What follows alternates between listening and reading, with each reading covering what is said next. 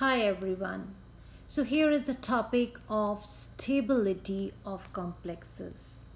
That's the last topic of coordination compounds. So when we talk whether the complex is stable or not, it depends upon the various factors. But before we understand the factors, let us just understand what exactly is meant by the term stability constant. So let us say, for example, M is any central metal atom which is being approached by four ligands. That's a tetrahedral complex. So the tetrahedral complex so formed would be Ml4, where there are four ligands interacting with the metal atom. So if I want to write down the equilibrium constant for this reaction, how do I write? We know that equilibrium constant is the concentration of the product. So it goes as Ml4 divided by the concentration of the metal atom. That's the reactants basically I'm talking about. And since four ligands are there, so I'm going to take it to the power 4. So this is how we have learned to write the equilibrium constant if the reaction is at equilibrium. So here we assume that the reaction has come to an equilibrium point, and this is how the equilibrium constant is worked out. But this is a net reaction, the overall reaction. This reaction, to tell you the fact, it doesn't happen in one single step. Indeed, it's a 4-step reaction. So when we talk about the overall reaction, we use the term overall stability constant. That's denoted by the constant beta, right? So here it's the same thing, that equilibrium constant is basically represented as beta, which is a stability constant of the overall reaction. But what if I split this reaction stepwise? So if I want to write stepwise reaction, how do I go about? Since there are four ligands, so each ligand will be approaching the metal atom step by step. That is, successive steps will be followed. So step number 1 to go about over here is the metal atom approach by the ligand L. That's the first ligand. So the complex form would be Ml. So if I write the equilibrium constant, since the reaction has come to an equilibrium, I do write it like this. That's the concentration of the product by the ratio of the concentration of the reactants. That's the metal atom and the ligand. Now this metal complex would act as a reactant and attacked by the second ligand. Again, the complex would be Ml2. That's our product. So again, if I work out the equilibrium constant, it would be the ratio of the concentration of the product to the concentration of the reactants. Likewise is the attack of third ligand, and so on as the fourth ligand. So here K1, I'll just highlight over here, K1, K2, K3 and K4 are the stepwise equilibrium constant. And the overall equilibrium constant or the stability constant for the net reaction, that's a single step reaction, is abbreviated like this. So if I want to derive the equation using this equation 1, 2, 3 and 4, okay, so I want to use these four equations and derive the overall stability constant for the net reaction. How do I do? So what I found over here, the relation is if I multiply K1, K2, K3 and K4 together. So let me utilize this space when I say K1, okay. So what am I trying to do? I'm trying to multiply K1, K2, K3 and K4 together. So here we go. So what is the value of K1 I found? That's Ml, concentration of the complex, divided by the concentration of the metal atom and the first ligand. Likewise, M2 would be what? Ml2, right?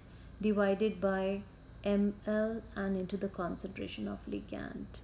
Likewise, I'll write third part over here. It's Ml3 concentration divided by Ml2 concentration into the ligand, and the fourth one to go would be Ml4 concentration divided by Ml3 and again the ligand concentration. Now if you see, I can cancel out this part, right? I can even cancel out Ml2 and Ml2 over here, Ml3 and Ml3 over here. So what am I left off with?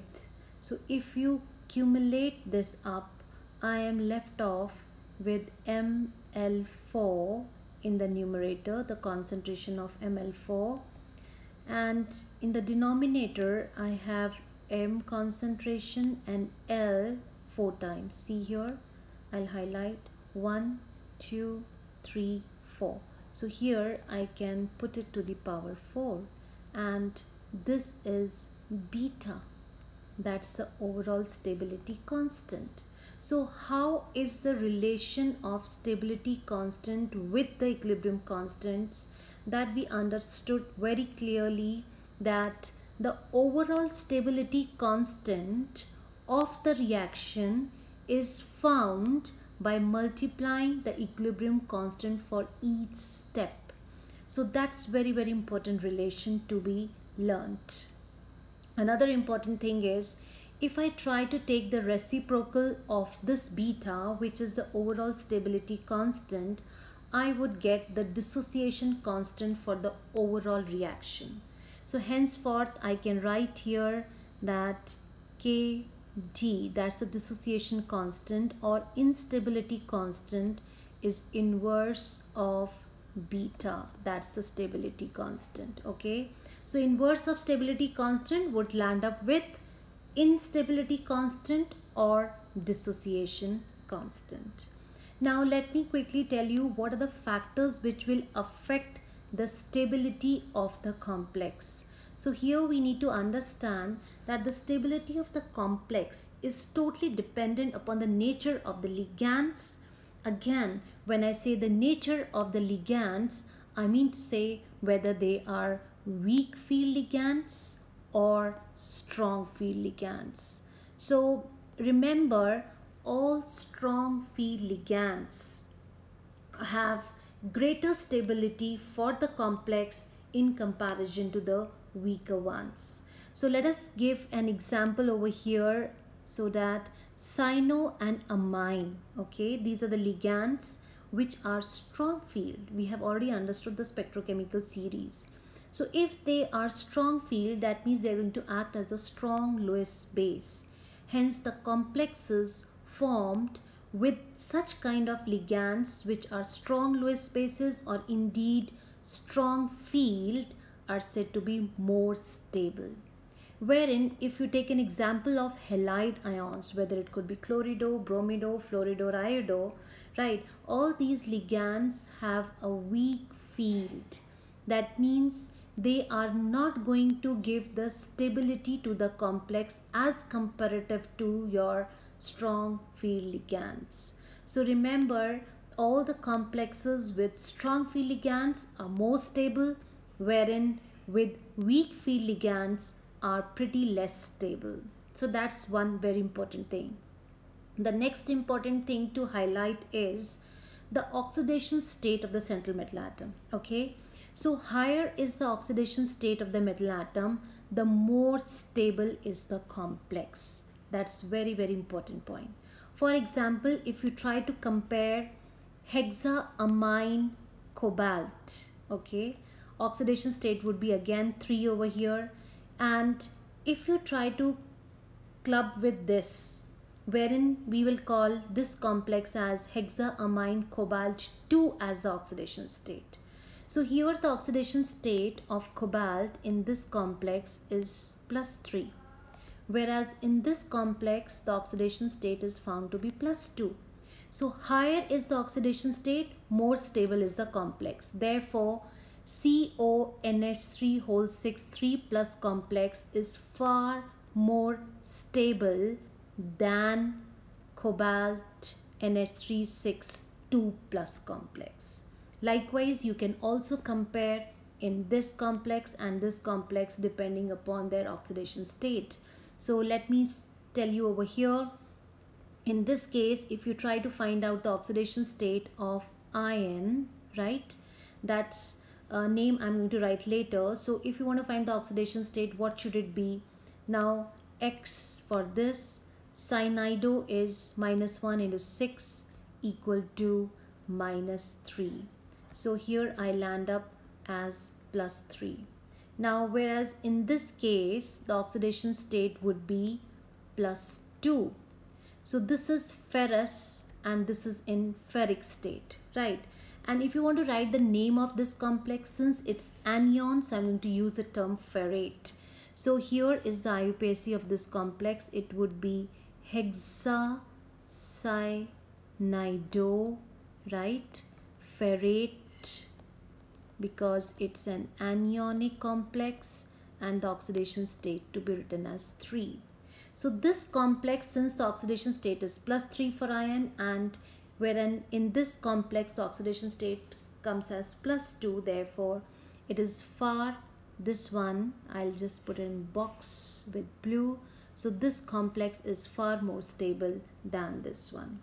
And the last point to be noted down, chelating ligands. We already understood chelating ligands produce far more stable complexes than monodentate ligands. So that's all about the stability of the complex, how to calculate. So you might get question in board exam based on the stability. So in that case you need to find out the stability, okay, of the complex using this formula, right?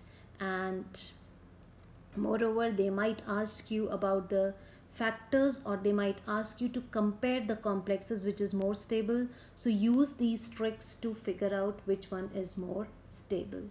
So that's the end of this chapter. Keep watching and follow the videos. Thank you.